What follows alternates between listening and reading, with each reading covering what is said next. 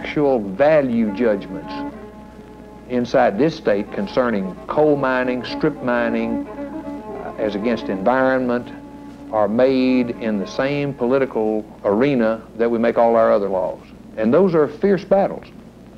They're counterposed to one another. They're people whose very economic livelihood is tied up with coal production, and people whose very land is tied up with environmental protection, and their own in their emotions and everything. It's a polarized thing.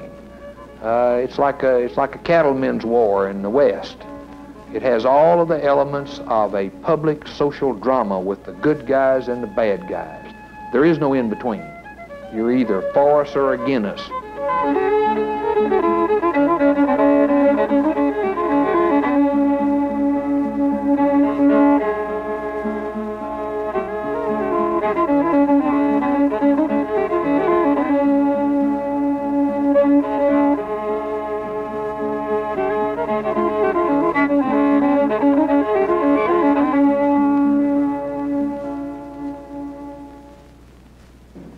We now have about 90% of our energy reserves in coal, but only about 18% of the energy that we use comes from coal.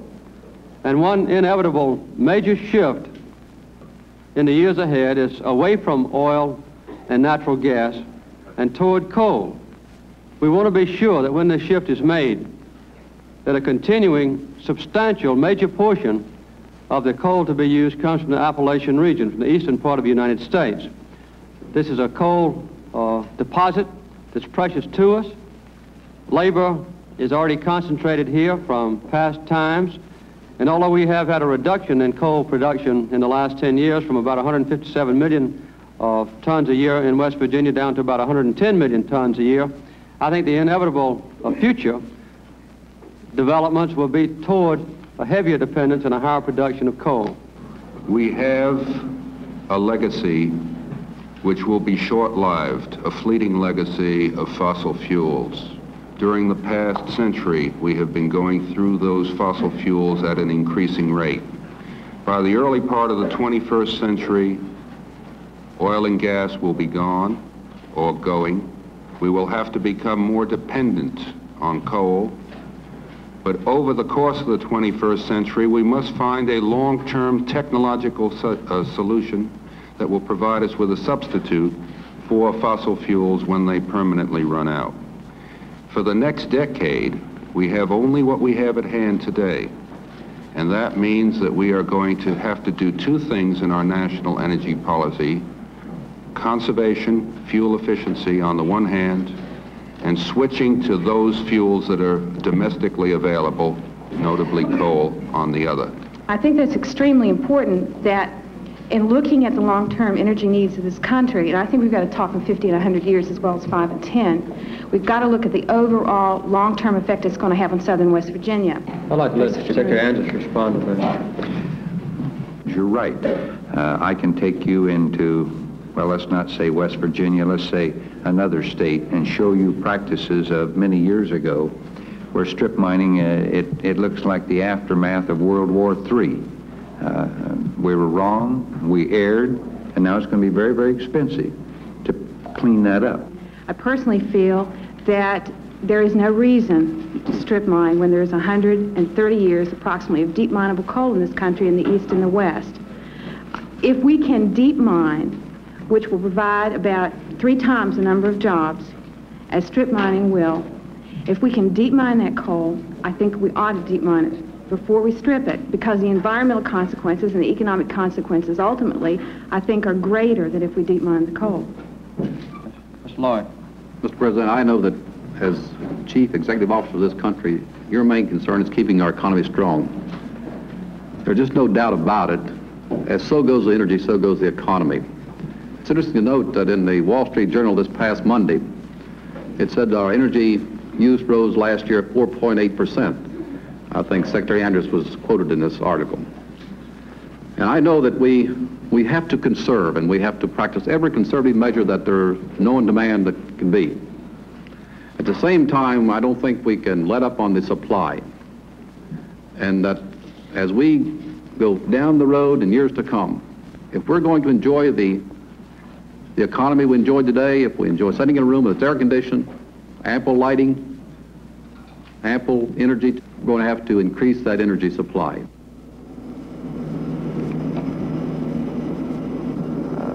We have a tremendous energy source in this country in terms of coal.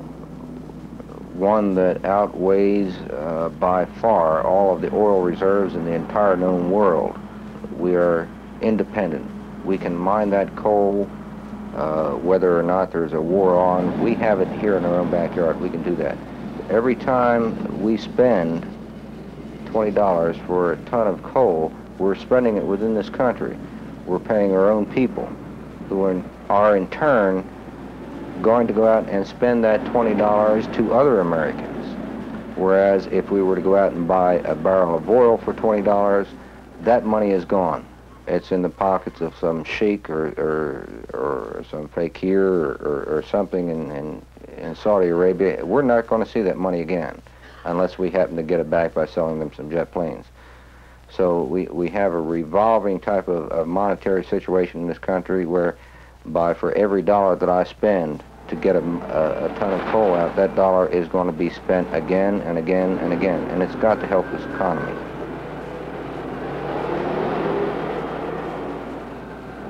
An awful lot of people in our country would be glad to have the benefits of more coal mining and never know nor worry about the consequences. Oh, if coal production is going to increase radically, as it may, it's important for people who live in the coal fields to insist that the environment be protected. I think the average citizen is unaware of the vast area that surface mining has disturbed in eastern and western Kentucky. You see a lot of it driving along the road and looking up on a mountain, yes.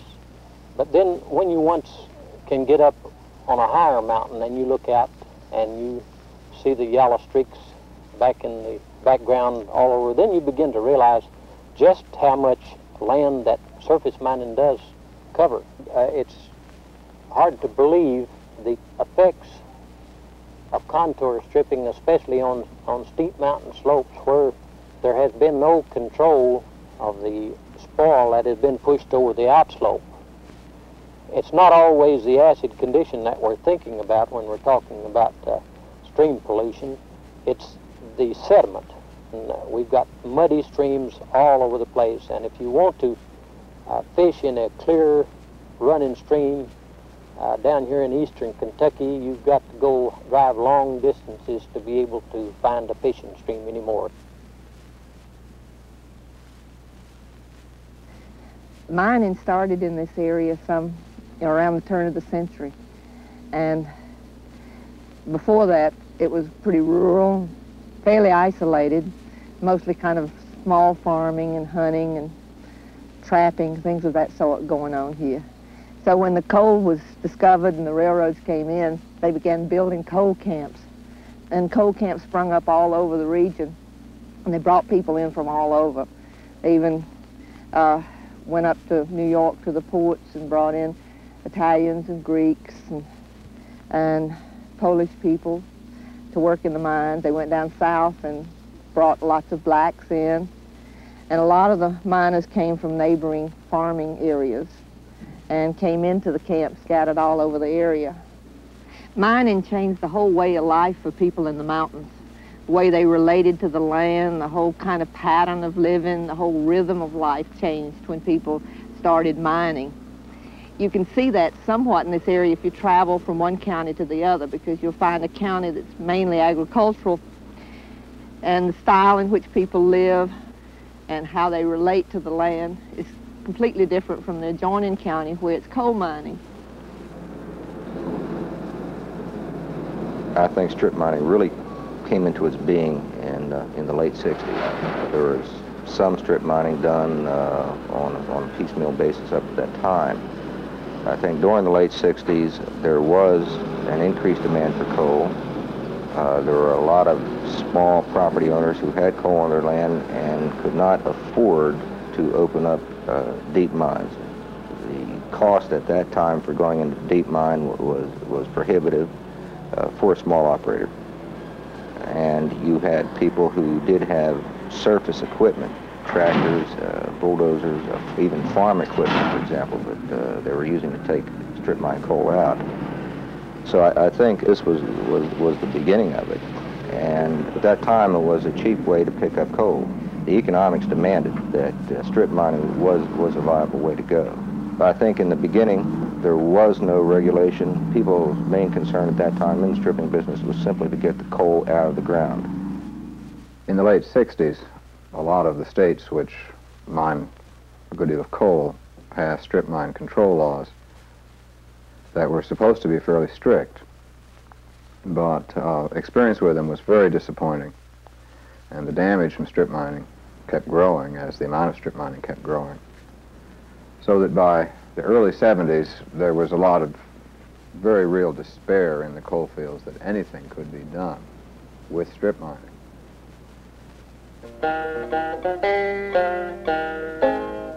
Strip away, big D9 dozer, coming for to bury my home. I'm getting madder as you're getting closer, coming for to bury my home.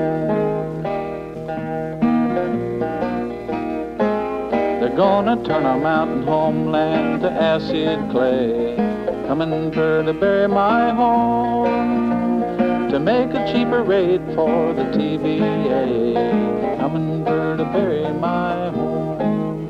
Strip away, big D9 dozer, coming for to bury my home. I'm getting madder as you're getting closer, coming for to bury my home. Oh boys, we gotta organize against them strip mine men, coming for to bury our homes, and the broad phone D that always lets them win, coming for to bury our homes. Strip away, big D9 dozer, coming for to bury our homes. We're all getting madder as you're getting closer, coming for to bury our homes.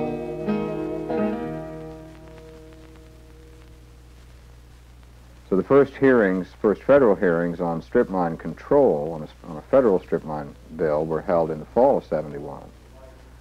And the hearings went on through '72. And the real basis for the pressure on Congress to do something about strip mining was the pressure from citizens groups in the areas that were directly affected, from the mountains of West Virginia and eastern Kentucky, from East Tennessee, and then increasingly also groups from Montana, Wyoming, Arizona, as strip mining began out there in a significant way, and as people began to realize what a terrific impact it would have on those parts of the country. The process was slow and difficult. One year we got a strip mine bill through the House, and then it died in the Senate before, when the Senate adjourned without voting on it. The next year we got, I think it was '73, we got, or '74, we got a strip mine bill passed, both houses of Congress, and President Ford vetoed it. When Carter was elected, pledged to support a strip mine law. Why then the bill went through Congress again in a fairly strong form, and the President signed it, and efforts at federal control of strip mining began. Let's start out this way with a contour strip job. Naturally, the first thing to confront the operator, the trees are on the land, the vegetation is on the land, and it has to be moved. They call it scalping. If there hasn't been somebody salvage the timber, that is, come in ahead of the operation and sawed down all of the merchantable timber, well then the bulldozer, he will push it down, and then he'll scalp it down in below the coal seam. Now that has been the general procedure up to now, but the new federal law says that all the organic material has to be moved off of the area, and the topsoil saved. and you've got to make a dozer blade width road above the coal seam for the drill to run on. And then he drills down a line of holes, say maybe 300 to 400 foot in length. And they load and shoot this particular area. Then it's time for the end loader to come in with the dirt hauling trucks and start moving the overburden off. And this is a sort of a slow process, but with a great number of dirt moving trucks and a couple of end loaders, you can soon move a vast area. So when that is finally done, you're down to the coal seam. And at the very minute you have the coal uncovered, by then the coal trucks move in, and you use the end loaders to load up the coal trucks.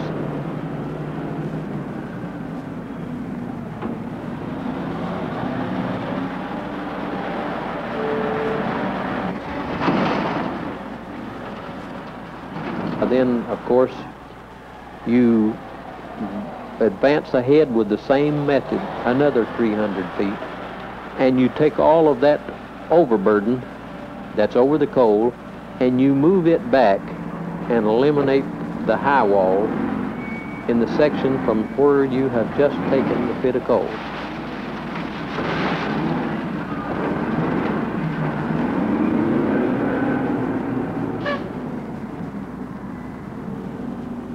So it's a matter of taking a cut and then completing that and then moving on to another cut all the way around the mountain, and that is the process in contour stripping. This job is a very good example of what the new federal regulations will be asking for on all areas in where contour stripping is being done. During the mining operation, the terrain is completely devastated to as much as 100 feet deep. This means that primary minerals are brought from well beneath the Earth's surface up to the surface, and this certainly completely changes the existing ecosystem. We know that the soil microflora and fauna is completely done away with. The hydrology may have been completely changed. Generally, we figure on complete replacement of the primary and secondary elements necessary for plant growth. We also know that the structure is completely changed. We can put the soil back on the surface, but we cannot change the subsurface structure. And we know that the plant roots do go to a depth greater than 6 to 12 inches, which is the normal amount of topsoil that would be replaced. A good mining method certainly will enhance the possibility of reclamation.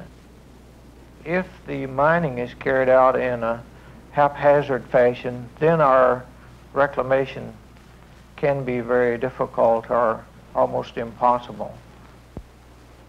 We're going to have people that know what to do to keep the water from being polluted.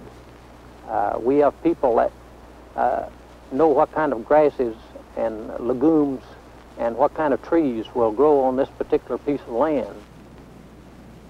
So as long as we're getting better educated in those fields and getting that type of people on the job, I look for us to do a real good job in protecting the environment. And if we can do that and stick with the new state regulations and abide by the new federal regulations, I feel like that the environment is going to be a much better place for all of us to live in eastern Kentucky and all of the other mountain states.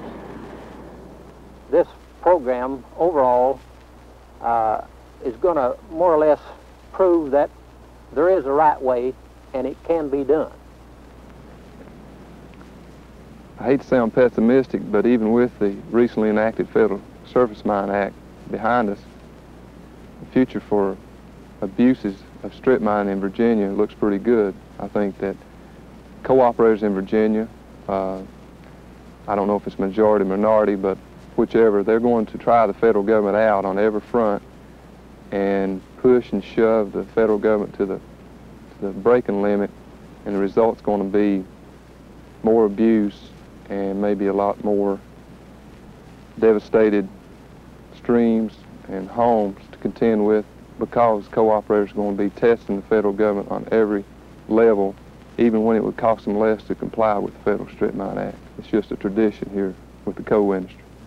A lot of people who like to brag about reclamation in Virginia point to the grass and trees that they've planted on a so-called reclaimed site.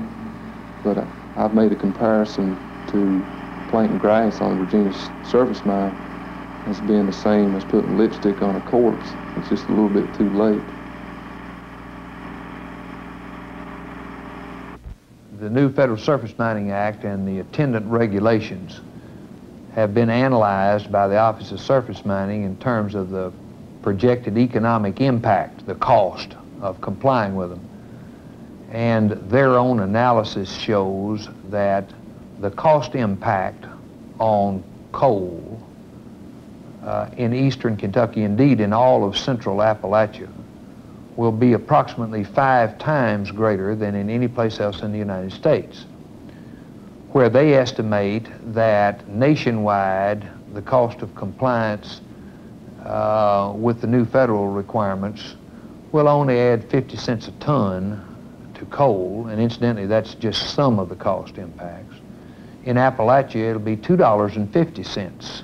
No matter what that dollar amount is, it'll make Central Appalachian coal then less competitive, where it has to compete with production areas with lower costs.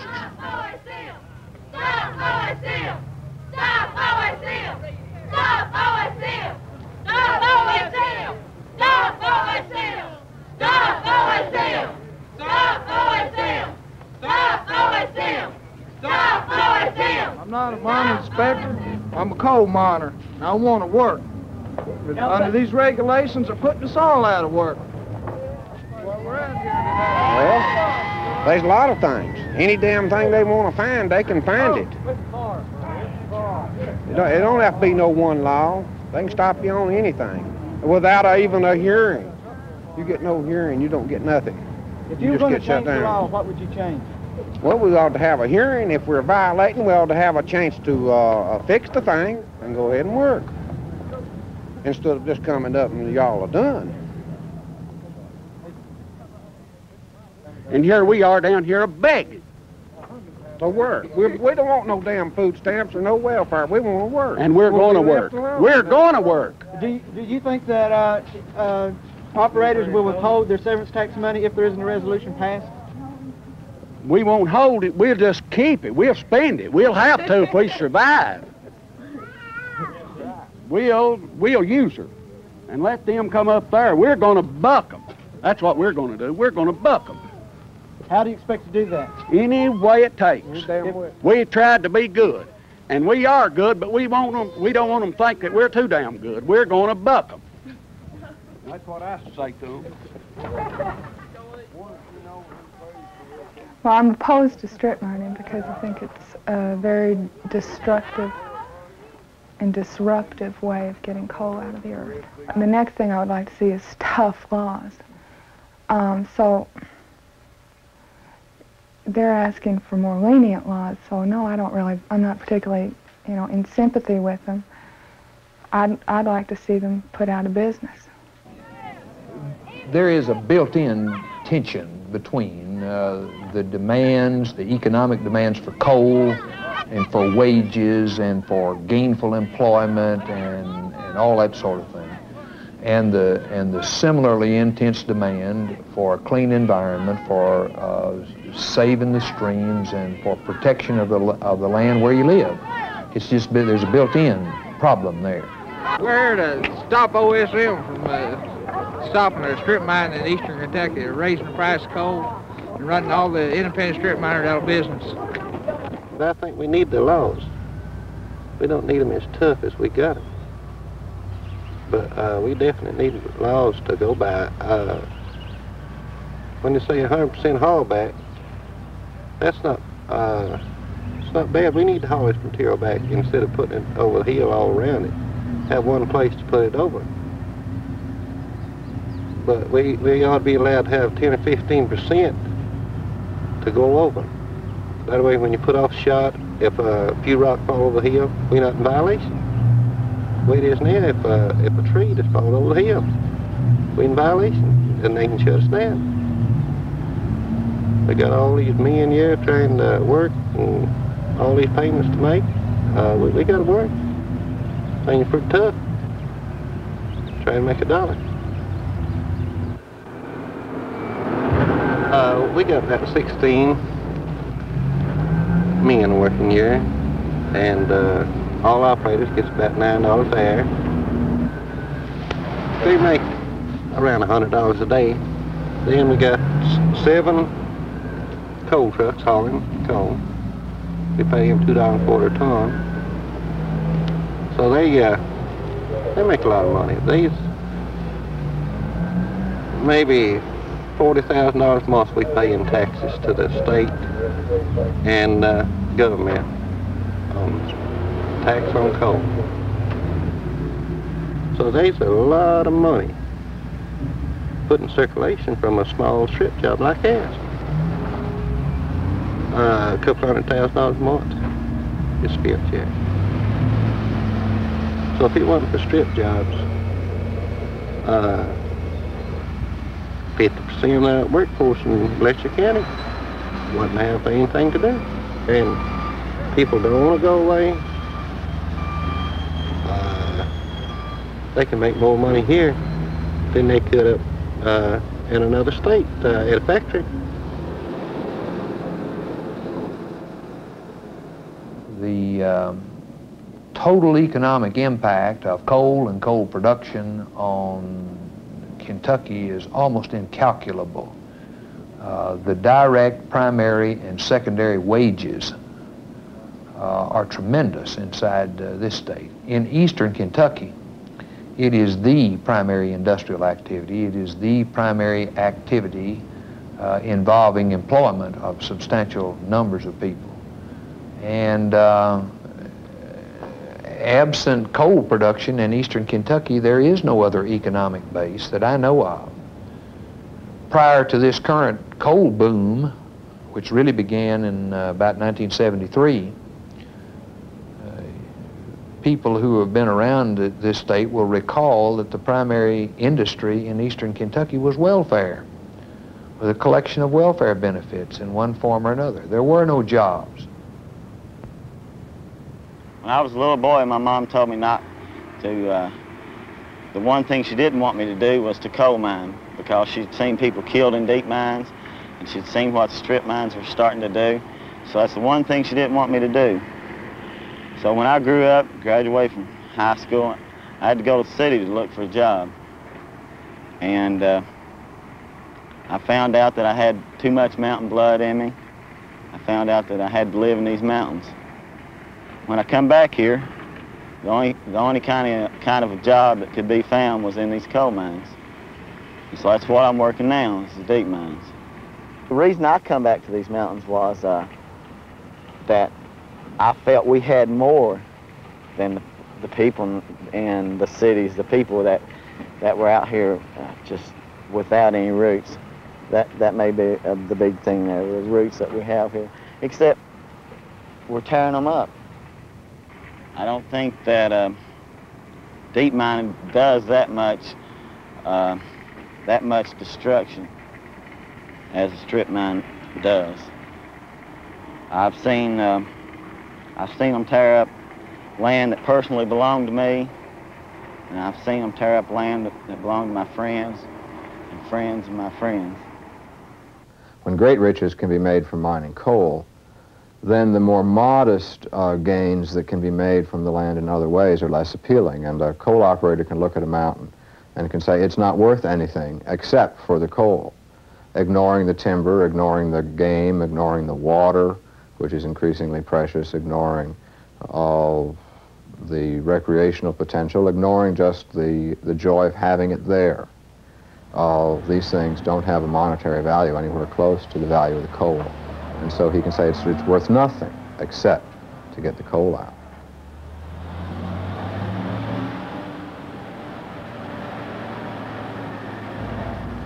The life of strip mine this area for small companies is short. But then big companies that come in here, I believe they'll level these mountains down. They'll take them off. It'll almost be level land in 50 years, 50, 75 years from now. They have to have this coal. I believe these mountains will be level. In time they go, they'll be able to strip 300 or 400 feet after seam of coal.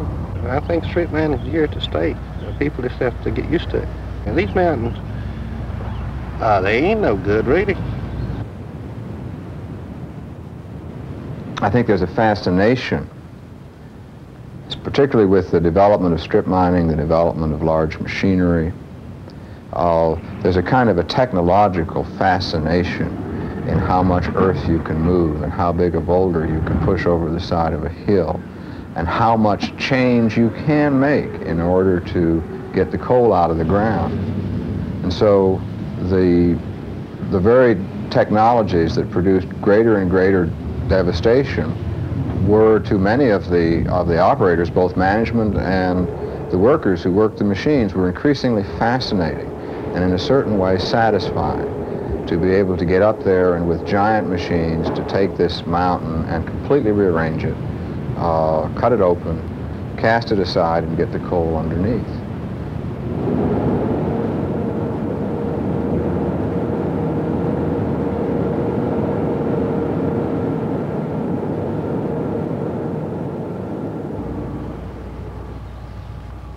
There's responsibility, but I also believe that a landowner should have a say-so in what happens on his property.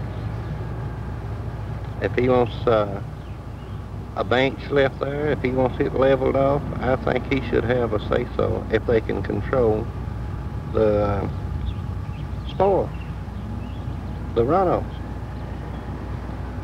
I definitely think the property owner should have a say-so in it. People in this region that have to live and look at this every day, usually the biggest proportion of them aren't the ones that own the land. Usually the land's owned by your politicians, your businessmen, just whatever. Your people that had money before and still are trying to make money with that money. And I really believe that the people in this region aren't really getting a say-so as to what they think about it.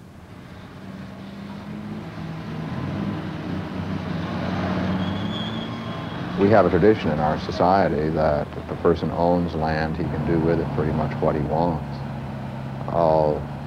That's a tradition which causes a great deal of damage, and coal operators, among others, lean on that tradition when what they want to do is going to be damaging. The land and the life on the land have no real rights in our society. I think they should, but they don't. And those who ignore their rights are in a mainstream tradition in our society, which has been very exploitive over history.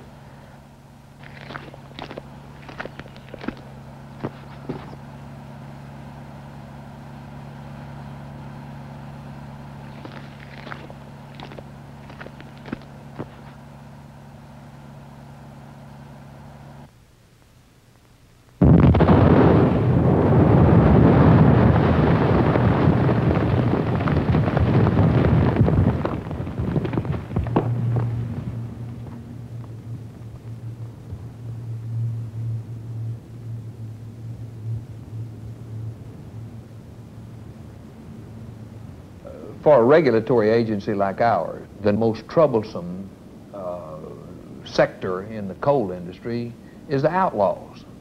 The next ones that are the most trouble are usually the small ones. They're undercapitalized. They do not have access to good engineering services in the first place. The whole set of new requirements is new to them, new techniques, new and demanding ways of protecting the environment and handling earth and monitoring water and that sort of thing. And they're running along behind they are still mining the way they did 10 years ago. And they're caught in the grip of mining for the spot market, which means they have to mine quickly, get the coal on the market quickly, otherwise they don't get paid. They don't have the leisure of planning a mining operation to run out there 5 years and gathering up the equipment and leisurely mining it. They need 2.5 permits a year, where a big mining operation won't need but 1 every 2 years, simply because they mine on short notice, a quick turnover, and that's the way they stay in business. Oh, yeah, you're under a lot of pressure. A lot of different ones. Dealing with the property owners, one. Dealing with the state and the government on their laws. Then moving that material is you're under a lot of pressures there. Can you move it? Can you afford to move it for what you're going to get out of the coal? There's a lot of people try to strip mine and don't make it.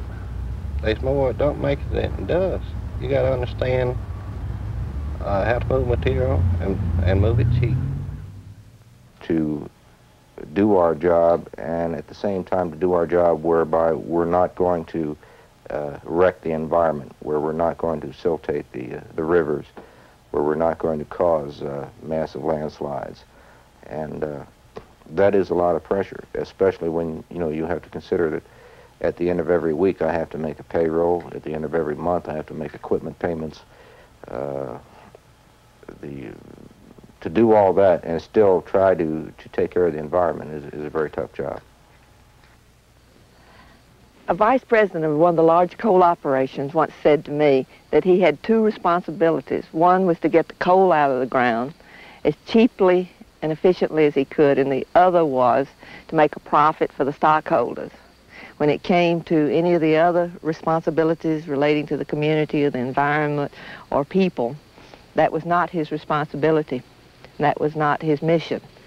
That is really the basic principle of our economic system, whereby profit motive is really important.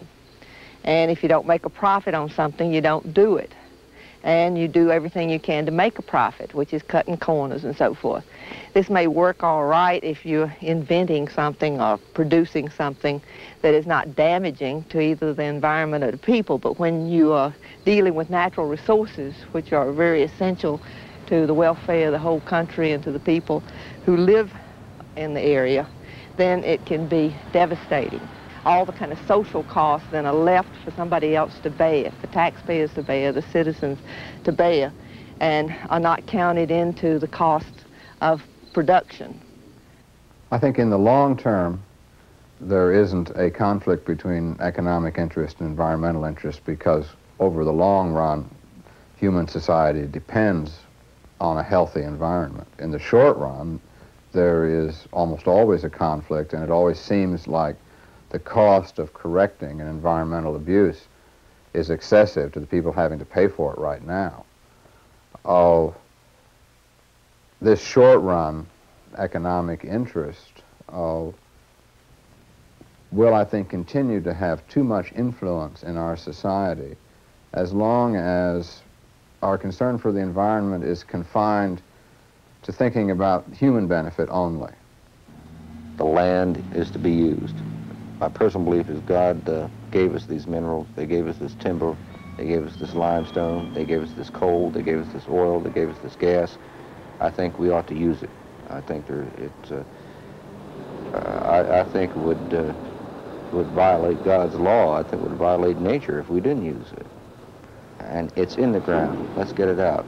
Because if we do it that way, we're using our own people, we're using American labor, we're using our own talents, and I think probably the finest technology in the world to get this energy out.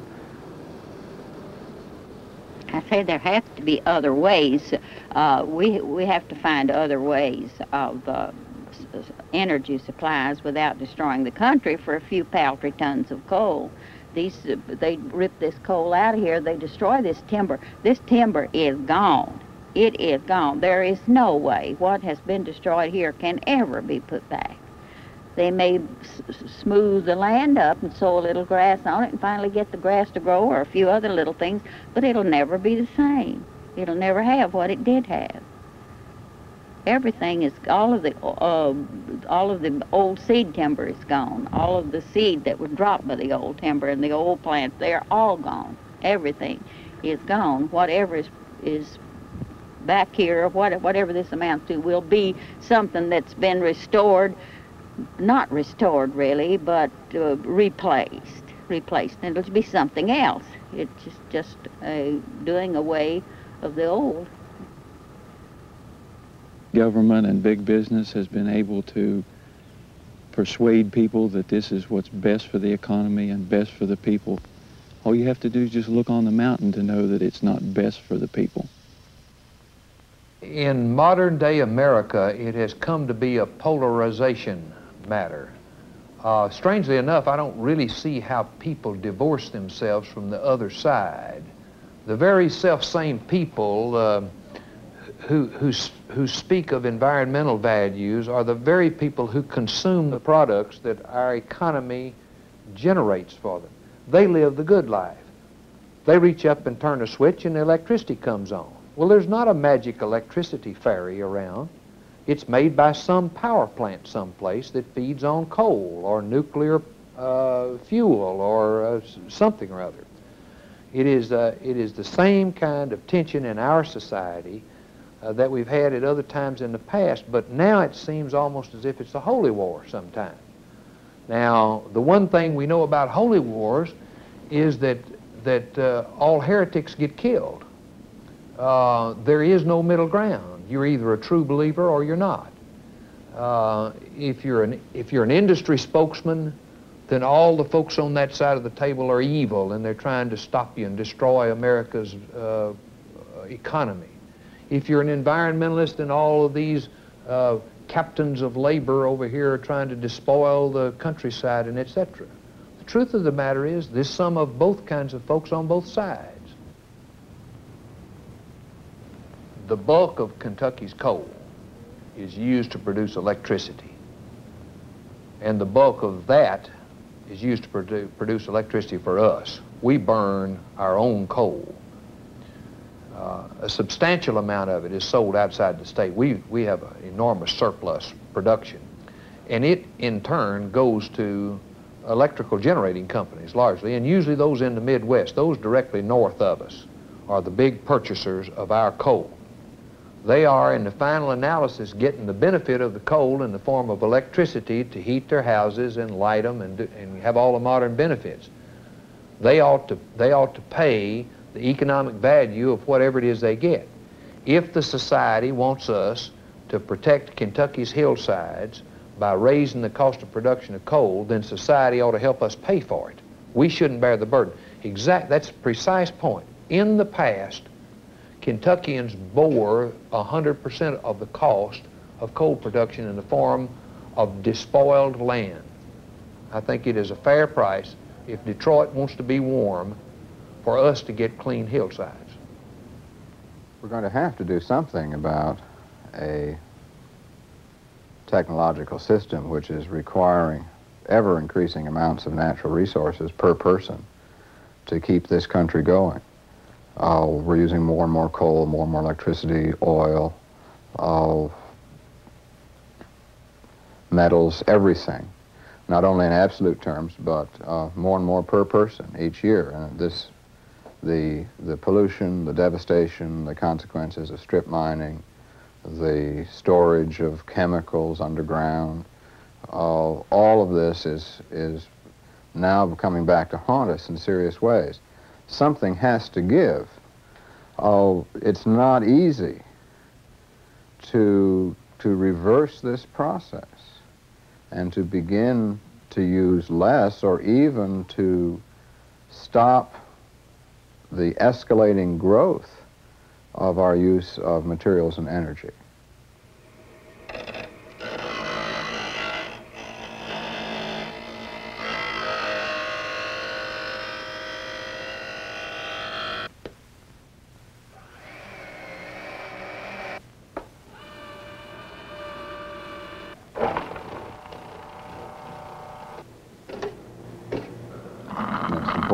for consumers to understand that their increasing demands for energy are creating havoc in other parts of the society, havoc which will ultimately come back to haunt them or their children. All these strange noises.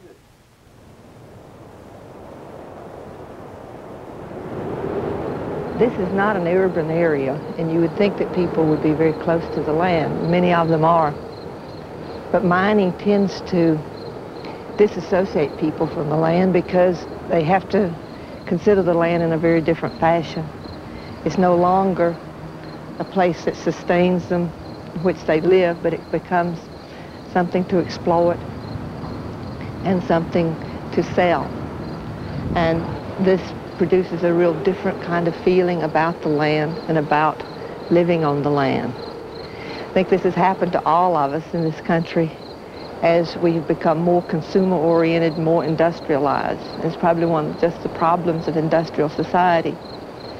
But if we are probably going to save our planet, we're going to have to think backwards and begin to make some kind of kinship with the land and understand the role of the earth in sustaining us. Just because you own a piece of land doesn't mean that it really belongs to you. Someday you're not going to be here, and that piece of land is going to be here. Someday we're going to all have to go and give another generation a chance. And I'm really sorrowful, but I really think that what we're going to be leaving them isn't going to be that much.